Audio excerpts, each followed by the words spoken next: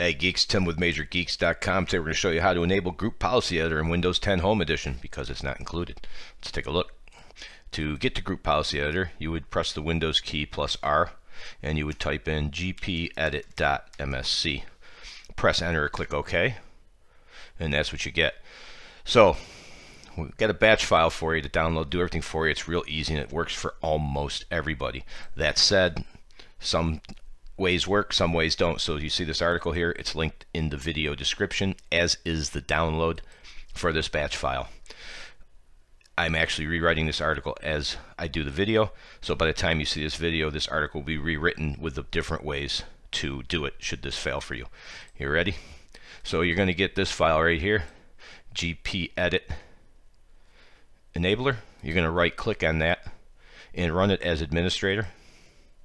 Go ahead and click yes, and up here you'll see it's going to go out of sight. At the very top I made a custom tiny URL address. This should be easy enough for you to remember and type in. I did this so that you could type this in if you see any errors or it doesn't work. Right here, tinyurl.com/MajorGeeksGPEdit. So if you get errors or it doesn't work, go to that link, which will take you to the page I showed you, which will be updated with other ways to enable it. So once this is done, you can press any key to close. Can't find the any key. Oh, come on. Oh, the heck with you. Just close it. There we go. Let's see if it works. Winner. Gpedit.msc.